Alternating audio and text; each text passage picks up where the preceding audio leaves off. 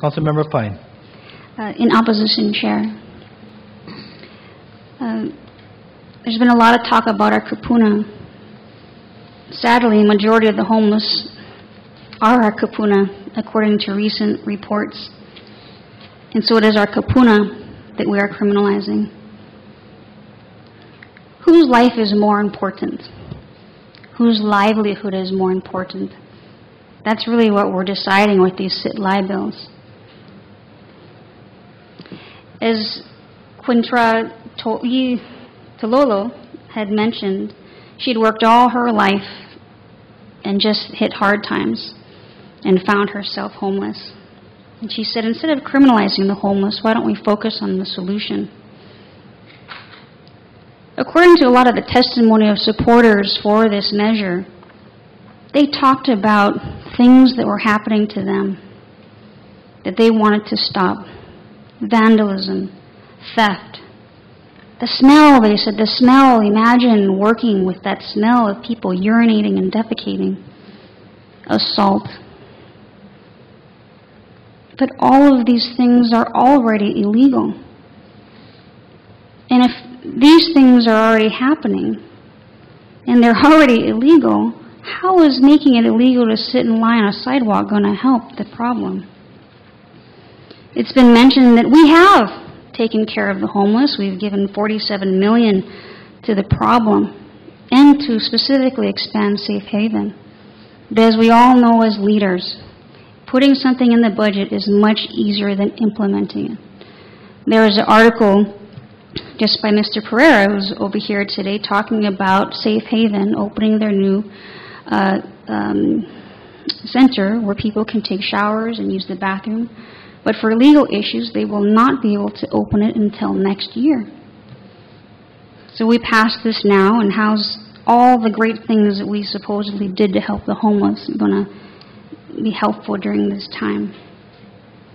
Mary from my own district, from Makaha, said, these bills are focused on helping tourism and business industry, but does not respect the Hawaiian culture that we're all promoting to make money from.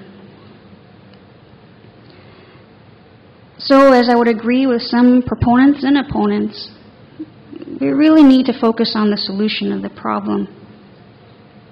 The solution is to assist our police of force, to ensure when crimes are committed against people or organizations or businesses, that those people pay the price. Because that's the real problem here that I'm hearing. And we need to come up with better housing solutions and find a way to implement all these programs that we've talked about, that we've budgeted, a lot faster. Maybe the mayor has to declare a state of emergency, as Governor Lingle did, and we just need to open up these facilities as soon as possible. That is the true solution. But the saddest thing I think that we've done with these bills is what we've made the homeless feel like. As Ms. Toi Lolo said, and forgive me for, I'm Filipino, I can't do Samoan names. She said it just made me feel sad about myself.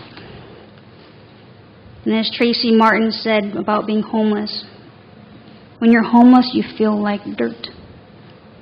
So how does this help them? We will see the effects. We will be getting calls from the single mothers with the young children, from our own constituents who now will be living in the areas that are not covered by these sit-lie bills. And they're going to be yelling at us saying, you brought their problem to us. So now we have to suffer. We can't afford security. I'm a single mother. I'm almost going to be homeless myself. So it is my hope that while this may feel to some of us that this will solve a problem temporarily, that we continue to fight for, and what I'm very proud of that we are doing is that we are talking about homelessness and solving it. And I hope we never lose that for as long as we lead. Thank you, Chair. Okay, any further discussion, members? Any further discussion? If not, this requires a roll call. Madam Clerk, for the roll. Councilmember Anderson? Aye. Councilmember Chang? Aye. Councilmember Elefante? No. Councilmember Fukunaga? Aye. Councilmember Kobayashi? Aye. Councilmember Manahan. Aye. Councilmember Manor. Aye. Councilmember Pine. No. Councilmember Martin. Yes. Mr. Chair, we have 7 ayes and 2 noes.